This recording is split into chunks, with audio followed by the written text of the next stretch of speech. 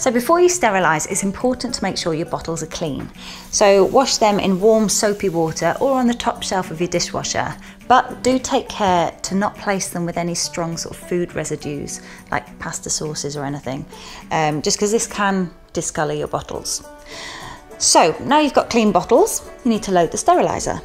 So you need 2.7 fluid ounces or 80 mils of water, which you can measure out in these Tommee Tippee bottles because you can see they're clearly marked here.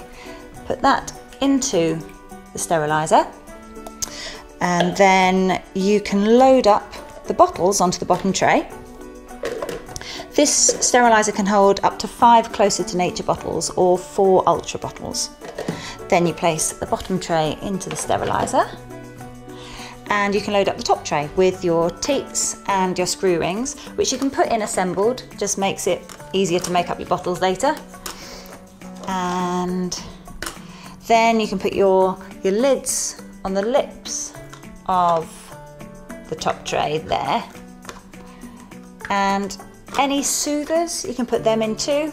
So put your soothers in there, and don't forget your teat tongs as well, so you can handle everything when it comes out. So place the top lid on there. You don't need to put any sterilising tablets or solutions or anything in there. The steam from the water is going to do all the work for you. So put your lid on and press the power button.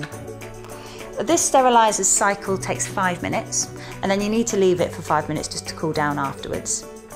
But if you leave the lid on, everything inside stays sterile for 24 hours, or you can reassemble the bottles and you can use them within the 24 hours.